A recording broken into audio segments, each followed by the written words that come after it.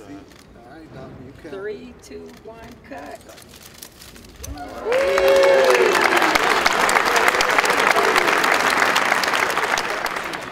Well, this is an amazing Hallelujah Day.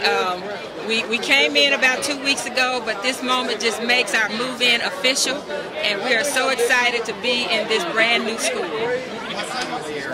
This is a great day for the DeKalb School District, especially for Chamblee residents and the students who attend this wonderful high school. Chamblee Charter is one of the most highest performing schools in the state, if not the nation, and now this facility will only enhance that effort going forward. Thank you.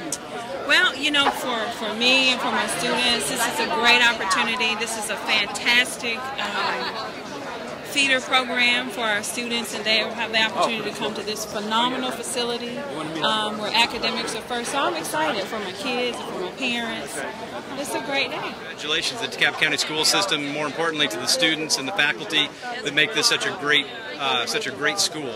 It's neat to know that they've got a first-class facility now to go along with the first-class education that's provided at this institution. We're very proud. This is just one more of the great things that we have to be able to boast about in the city of Chamblee. We're very proud of our relationship with Chamblee High School and with the DeKalb County Public School System.